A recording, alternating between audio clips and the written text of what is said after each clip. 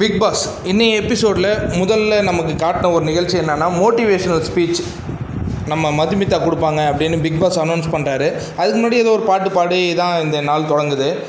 அந்த மோட்டிவேஷனல் ஸ்பீச்சில் மதுமிதா, அதாவது நீங்கள் கடைசி 2 நாளாக நீங்கள் பார்த்தீங்கன்னா தெரியும், மதுமிதா சாரிலேயே வந்துட்டு இருக்காங்க.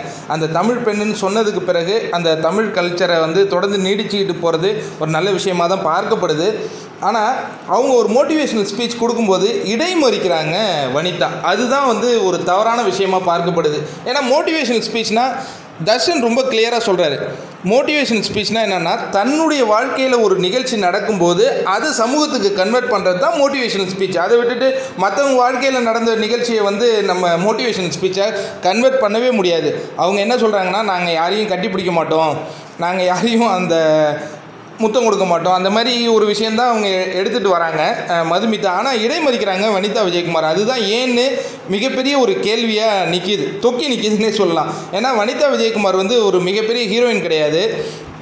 அவங்க ஒரு செலிப்ரிட்டியோட ஒரு பெண், அவ்வளோதான். இதுதான் அவங்களுக்கான அடையாளம். இந்த நிகழ்ச்சிக்குள்ளே அவங்கள கொண்டு வந்திருக்கு. அவங்க விஜய் கூட ஒரு படம் பண்ணியிருக்காங்க அப்படிங்கிறதுலாம் சமூக வலைதளங்களில் சொல்லிகிட்டு இருக்காங்க. முதல் படம் பண்ணியிருக்கலாம், அது செகண்டரி. ஆனால் இன்றைய காலகட்டத்தில் இவங்க விஜயகுமாரோடைய மகளால் தான் உள்ளே கூட்டிகிட்டு வந்திருப்பாங்க அப்படிங்கிறது தான் ஒரு கருத்தை பார்க்கப்படுது. இன்னொன்று மதுமிதா பேசி முடிக்கிற வரைக்கும் அவங்க அலோவ் பண்ணாதது ஏன் அப்படிங்கிற ஒரு கேள்வி கண்டிப்பாக நிற்கிது. ஆனால் அதற்கு பிறகு அவங்க ஒரு விஷயம் வைக்கிறாங்க. தாலியை கூட நீ கைட்டி வச்சுட்டு உள்ளே நுழைஞ்சிட்டு இங்கே தமிழ் கலாச்சாரத்தை பற்றி பேசுகிறியா அப்படின்னு ஒரு விஷயத்தை முன்னெடுக்கிறாங்க. அது உண்மையாலே அக்செப்டபிள் தான்.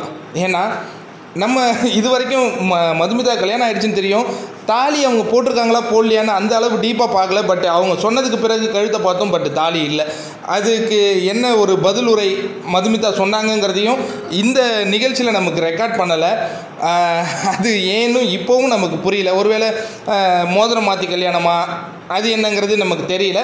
பட் இருந்தாலும் வனிதா விஜயகுமார் அவர்கள் பப்ளிக்காக இந்த விஷயத்தை எடுத்தது சரியா தவறா அப்படிங்கிற ஒரு விவாதம் தான் போயிட்டுருக்கு. ஆனால் இதற்கு பிறகு கவின் தர்ஷன் 2 பேருடைய அந்த புரிதலை மட்டும் பாருங்களேன். கவின் என்ன சொல்கிறாருன்னா, இவங்க இந்த மாதிரி விஷயங்களையே பேசியிருக்கக்கூடாது அப்படிங்கிற ஒரு ஆஸ்பெக்ட்ஸில் போகிறாரு. ஆனால் இதே கவின் ஒரு ஹீரோவாக ஒரு படம் நடிச்சிருக்கார், பேர் தெரில.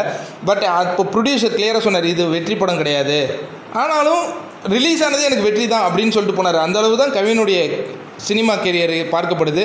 தர்ஷன் சினி ஃபீல்டுக்குள்ளேயே நுழையலைனா கூட அவர் கிளியராக சொல்கிறார், ஒருத்தவங்களை பேச விடுங்க, பேச விட்டு அதனுடைய கருத்தை வாங்குங்க அப்படிங்கிற மாதிரி தான் அவருடைய கருத்தாக இருக்குது. அதுதான் என்ன மாதிரி ஆட்களுடைய கருத்தாக இருக்குது. உங்களுடைய கருத்து என்னங்கிறத பண்ணுங்கள். இந்த விஷயத்தில் வனிதா விஜயகுமார் பண்ணது ரொம்ப தவறான விஷயமாக தான் பார்க்கப்படுது. ஏன்னா அவங்க ஏதோ ஒரு சாரருக்கு சாதகமாக செயல்படுறாங்களோ, இத்தனைக்கும் அவங்க இந்த வார தலைவர் கிடையாது, ஆனால் இன்டர்பிரட் பண்ணுறாங்க. பார்ப்போம் இது எப்படி தான் போகுதுங்கிறத. நம்ம சேனலில் போடுற வீடியோக்களை உடனுக்குடன் நீங்கள் பார்க்குறதுக்கு சப்ஸ்கிரைப் பட்டனை கிளிக் பண்ணிங்க. கூடவே இருக்கிற அந்த பெல் சிம்பிளையும் கிளிக் பண்ணி வச்சிங்க.